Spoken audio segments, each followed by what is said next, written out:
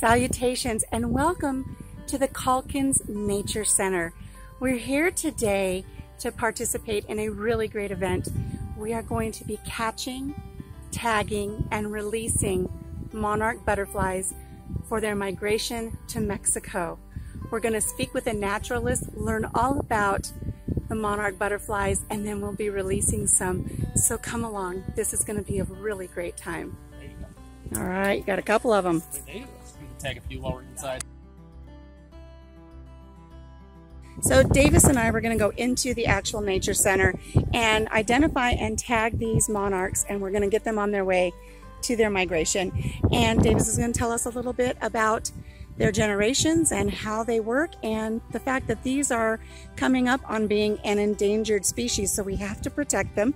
He's going to tell us a little bit how tagging them helps that. Okay, so we're here at the Calkins Nature Center. We're here with Davis, and Davis is a naturalist. Yep. He's going to tell us everything we need to learn about the migration of the monarch butterfly and why this is so important.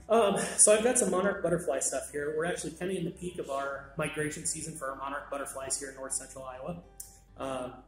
And we have gone out about the last week and a half. We've really gotten big flushes of monarchs, and we've gone out in our prairie here, and we've actually captured about 180 of them that are in our butterfly house right now. So what our monarchs are doing, they're actually on their way to central Mexico for their winter migration. And they spend their entire winter season in the Oyamel fir forests of central Mexico. So in a given year, we have about 4 or 5 generations of those monarch butterflies that are here in Iowa. Only the 4th or 5th, so whatever the last generation is in a year, is the one that is going to migrate down to Mexico. So I always try to say it to kids this way. Imagine in 1 year, you, your mom, your grandma, and your great-grandma are all born. You are the only one that makes it down to Mexico. So you would be the only one of the generations. And that's a super generation. That's a super generation. The other ones die within about a month time frame. So by the time they're egg to caterpillar, into chrysalis, into full butterfly, that whole life cycle is just about a month. Wow. So really short life cycle. But that last one is that super generation where they live down there for the entire winter. Then they make part of their migration back. Then by the time they're about halfway to Iowa, they have another generation that replaces them. So this super generation, their lifespan is what, about 8 months? Yeah, that ballpark, 7 or 8 months. Isn't that amazing? 8 months. Yep, compared to just 1 month on the other ones. And the super generation, they're bigger. They can be, yep. And then the funny thing about the science is nobody's really figured out how the last generation is the one that knows to migrate, because they're really the only ones that make that long trekking migration. Right. So at some point it passes from generation to generation, but only the last one needs to know how to do that. Isn't that crazy? It's wild.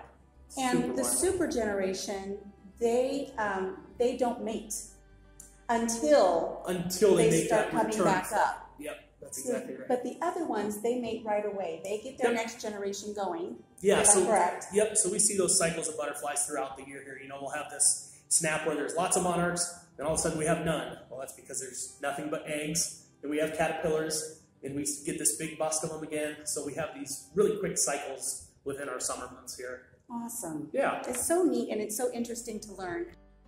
Davis was kind enough. We went outside earlier to the butterfly house, and I'll get some shots of that later, and we'll put that into the video here. But he brought in 2 butterflies that are going to be making their migration down to Mexico. Yep. So he's already identified that we have 2 males in the net, and he has the identification chart that we can use. So we'll get some closer pictures of this here in a little bit. We'll get some close-ups, but it's really neat because it shows you how to identify a male and a female, and it is the spot.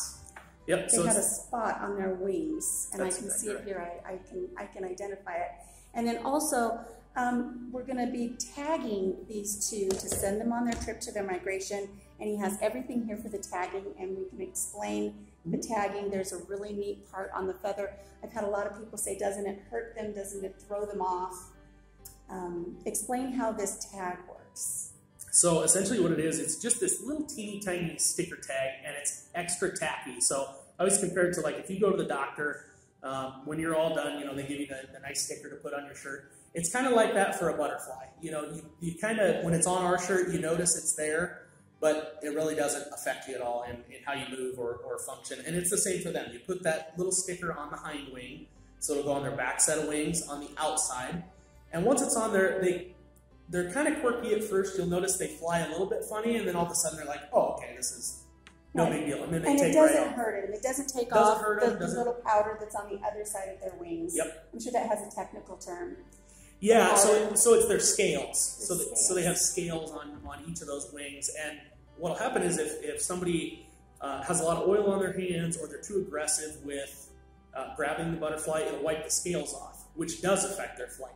So when we handle these, it's as gentle as possible. We generally just use 2 fingers, just pinch the wings together, and then we're very gently going to press that sticker onto that hind wing. All right, well, let's tag one. Let's tag one and see what we get. So hopefully I don't let them go. We will. We can do that. If you want to peel that first sticker off there for me. And I've done this once before, and I find it so amazing. Last time I had beautiful nails, though. Today I've got garden nails. So I've got my butterfly here. You'll see I just got the wings pinched between my 2 fingers. And on the back here, we can get an up close of it too, but there's a portion of the wing that we call the discal cell. It's kind of a U-shaped or mitten-shaped. Yeah, it looks like a mitten to me. Yeah, on the hind wing, and that sticker is going to go right on that little discal cell. So I'm very carefully going to handle this butterfly, and I'll let you put that tag right on that discal cell. Last time I just balanced on your finger like this. Perfect.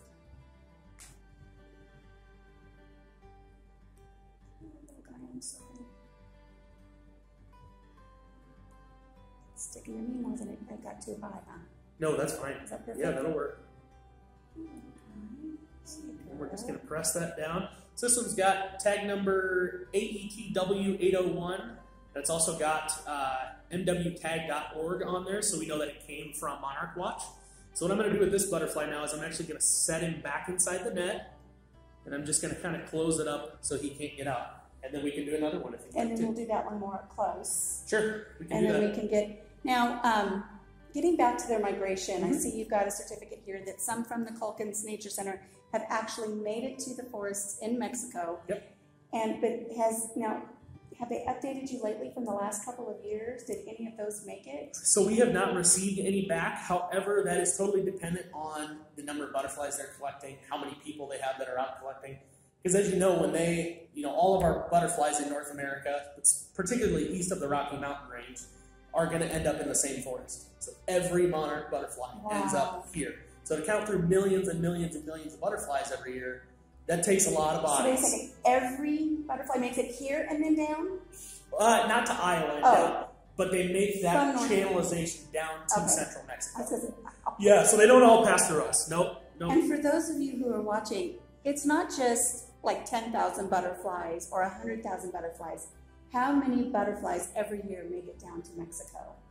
Like hundreds of millions sometimes. Hundreds of millions, and I've heard reports up to 2 billion butterflies, and the forests are just alive. Have you ever had the chance to go there? I've never gone there, but it would be very cool. I've seen the videos and the pictures of butterflies hanging on these trees. Literally, the branches snap off because they're so heavy with butterflies. I think that would be amazing, and it sounds like it's windy, but it's not. It's just the flapping of their wings, that actually moves the wind. That's exactly right. We're going to tag another butterfly. I know what the point I was going to make. So the ones that leave here from the Calkins Nature Center, how far do they fly to actually make it to the forest where they end up? You're putting me on the spot, but luckily I've got it on my sheet here. So we have an individual we tagged in 2002. It was collected in 2004, which means it took them 2 years to pick through all those butterflies. Wow. And it traveled 1,631 miles. So these 2 guys have a 1,600 mile journey. Ahead of them. Yep. And they fly at heights of up to 10,000 feet. Very high. So they get up in the thermals like raptors, hawks and things do when they're on long migrations. They just get up there and float. They coast. So it's not as arduous as you would think it is. Correct. Or as exhausting. The hard part is you've got to get up there. And then you got to come down to eat if it's not, the best migration day. So they do find a way to do it. Now, what should somebody do if they're out on a walk or they unfortunately come across one of these ones that have been tagged and it has passed away? What should they do if they find one with a sticker on it? So I would say the best thing to do would be to look at that sticker tag, find the website, look up some contact information and just let them know, hey, I found this particular butterfly. It's dead at this location. So it kind of gives them an idea. Important. Yeah. Yep. Because these guys are getting closer and closer and closer to being considered on an endangered list. Yep, endangered species list. Why are the monarchs so important to our ecosystem? So their main role is as a pollinator species, and I don't think people realize how many things they actually pollinate. But the majority of our prairie plants, they are a main pollinator species for those. I've seen them move from apple tree to apple tree, so I mean they're moving around trees that provide food for people. So they're incredibly important not only to their native ecosystems, but to us in particular. And you know, they've had a lot of issues as far as population decline goes because of loss of habitat, particularly, you know, their milkweed plants. They get mowed off in ditches here in the state of Iowa, which is why so many people say, you know, keep your milkweed plants, leave the milkweed. Leave your milkweeds. And we have lots of varieties of them. You know, we've got butterfly milkweed, swamp milkweed, common milkweeds, and these butterflies use all of them. So any milkweed plant, I hate that they put weed in the name because that's why people think it's weedy. It's not. They have to have them to be able to survive. So keep those milkweed plants. You know, when people get rid of them, that's a big reason for population loss. They've also had issues with logging. So believe it or not, these butterflies actually do roost in the evenings. They go up into a lot of trees, and that's where they're going to spend their evenings. So when they're familiar with a particular region, if a large expanse of forest is cut down, all of a sudden they don't have a place to roost, which can lead to death as well. And this happens even in their wintering grounds. So those fir trees that they go down and utilize so frequently, when they're logged, these butterflies have no place to go. So they've seen a massive reduction in the forest size in central Mexico. And yeah, there's just lots of things that are going on with them. People may think it's just a butterfly, and we have bees to pollinate. Yep. But they have their own particular role. Right, they have their own role, and it would just domino from there. If you lose an important species like that, it would just domino. That's exactly So it's important. So don't take down your milkweed. Leave them in your ditches or in your fields on your farms. And if you want a really pretty one, butterfly milkweed or butterfly weed has this beautiful flame orange flower. I mean, they fit great in your landscaping. They look great in a rain garden. So any of those, I would. Like the ones with the purple. Common milkweeds. Just common milkweed. Big purple fluorescences. Common. Yep. Would you expect anything less from me? Just common milkweed. Oh, they're great though. Actually, I would say they probably provide more food for our monarch caterpillars than most other milkweed plants. There's a lot of food on those big milkweeds like that. So. I love it. I love it. All right, let's bring the camera closer. We're going to go ahead and tag the second one, and then we'll go outside and release them. So we've got our male monarch butterfly here and our female. Kind of the key distinguishing features, there's really only two that we go off of here. If you look at the width of the veins within the wings, even in the hind wings and the forewings, they're very thin in a boy, opposite in a girl.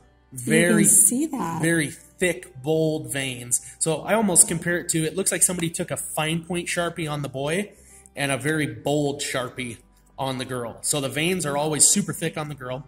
But the biggest indicator, and this is going to be the case with all of our monarchs, is on these two hind wings on the top side here. You'll notice those two little polka dots, those two little eye spot looking markings on the male there. The female does not have those. She does not have those. There's no markings back here, two dots right there. And then just to see on this tagged butterfly here, you can see the little mitten where the sticker has gone. Yep, so this little mitten shape or this U shape here is that discal cell. And that is our sticker tag that's pressed down gently on that hind wing. So the separation of the two wings, this is the forewing on the top. Then there's this little line that goes all the way across, and this is the hind wing. So we always put the tag on the hind wing because the forewings here are going to be the most important for flight. And if we shove that sticker up here, it's going to affect their flight significantly more, and they found that through a lot of research. So that's why we always put it in the same place on that hind wing. How long has this tagging system been going on with the monarchs? Do you know? Yeah, many, many years. I couldn't tell you off the top of my head. Because it obviously had to take some research to learn exactly where to put the sticker. Correct. And just get all of those things worked out so you have a successful program. Yep. So are we talking years, decades? Obviously decades, because your one was in 2002. Yes, correct. It's been decades. So they've actually determined this is one of the most successful citizen science projects that's ever been conceived, if not the best. Wow. So there are people from all over the United States and North America that come out this time of year just to do this stuff. So wow. They've gotten tons and tons and tons of data over the years. Okay, so I'm going to find our one that is not tagged here, which is this back one here. And again, very gently, I'm going to do this. Try not to hurt our other guy that's in there. So when we want to identify the gender, we just very gently place our finger between the two wings. And I can even use my pen to kind of open this up. And I see there are a couple spots. Might be hard to see on camera, but that does tell me this is a boy. So the 2 spots are right here on these hind wings. Okay. I'm gently going to close these wings up again. He's grabbing me. And then here is that, I'll use my pen. Here's that discal cellar, that mitten that we are going to place that tag on. Kind of right in the mitten there is where we're going to go, right in what would be like the thumb piece. So I'm going to take my tag, which is AETW 802, and I'm very gently going to press that here. And I shouldn't put it on upside down, but it doesn't matter as long as it's there. And I'm just going to very gently pinch right there. And that tag is on and that butterfly is ready to go. So I can take this outside and release it. He's beautiful. Pretty awesome. And then when we're done with this, I want to talk a little bit too about what they use their feet for. Okay. They taste with their feet. Yeah, they can taste and feel with them. And also with their proboscis. Proboscis is their tongue. Yep. They no longer have mandibles to eat. They Correct. use their proboscis. And do they pollinate with the proboscis? So Am I what saying happened, that right? So the technical term is proboscis. Proboscis. Yep. So what they do is they take their proboscis and they're reaching into a flower for nectar with that proboscis, and it actually like unrolls. So it's rolled up on their face. And what happens is when they go in for that nectar, that plant produces pollen, and in turn, when they go in for the nectar, it kind of gets all over their face, gets on their body, might get on their legs, and then when they go visit another flower, it helps the next flower to reproduce. Okay. So that is. So unlike the honeybee where they collect the pollen on their legs, correct. they're This just is somewhat depositing it. incidental. Yep. Awesome. Yep. And then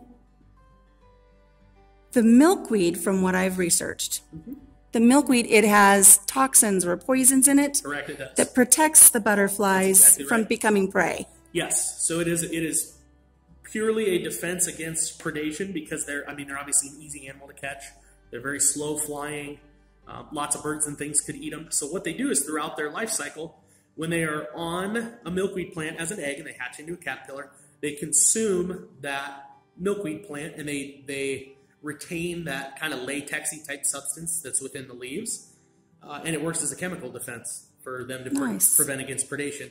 But the other great thing that they have done to kind of tell predators, hey, don't mess with me, is they've developed this bright coloration that says, if you eat me, you're going to have some problems, whether it's an upset stomach or, something small tries to eat them, it, has a potential to kill them if they get enough ingested. So they're the ghost pepper of the butterfly world. They tell you, don't mess with me, I'm bright orange.